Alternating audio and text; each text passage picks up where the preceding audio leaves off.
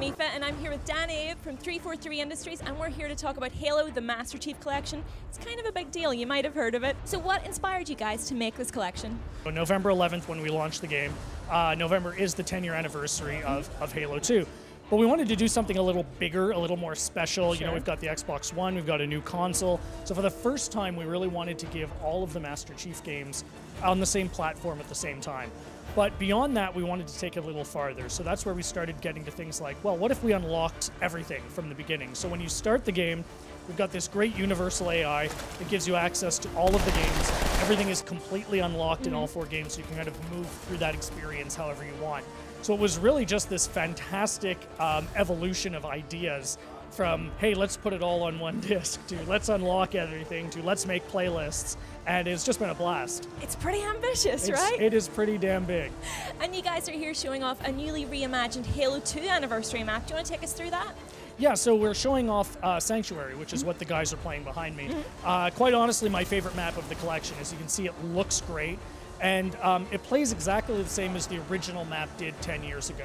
But what we wanted to do is put in some new graphics and make a few other changes to it. So for example, one of the biggest changes to Sanctuary is the waterfall. So we put in some dynamic elements where you can shoot out portions around your base and it'll cause water to fall over it, which changes some of your sight lines and changes some of the gameplay. And the map is just beautiful. Yeah. It's, as I said, easily one of my favorites. I mean, it's a completely crazy amount of content. How was that for you guys to work on? Yeah, I mean, you know, you've got all 4 games. You have quite literally every multiplayer map that has ever launched. So that's well north of 100 maps in the entirety of it. You add to that, you know, the new cinematics that we've done with Blur. It's almost 60 minutes of brand new cinematics for Halo 2. Yeah. It's just a massive, massive offering. Announcing it was fantastic for us because, you know, we thought it was cool, but getting that feedback from the fans has been great. Same price as a regular game on top of it, so you've got all of this content. What was the best part for you personally? I mean, going back and revisiting all this content. I think the 2 biggest for me, one, the cinematics, right? And the ability to switch back and forth in graphics. What's fantastic about that is I like to joke, it's like you're watching gaming evolution happening before your eyes, because you just hit that button and, you know, the graphics change, the audio changes, everything changes. So that's just a tremendously fun feature for me from a nostalgia point. Hey guys, so now I'm here with Kiki Wolfkill from 343 Industries. Hello. So the Halo channel is a new digital entertainment network that is going to be the home of all things Halo. Can you give us a little bit of an insight on that? And also, what are we going to see on there?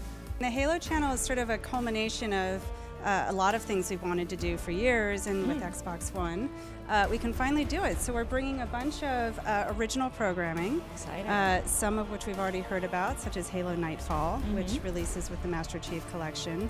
But 343 is producing some content. We're also bringing in a lot of Halo content from over the years, and that's being worked on right now. So it's sort of a combination of a place to get all of your programming, but also to experience a lot of different Halo elements together, and sort of seamlessly be able to jump from programming into games and back out again.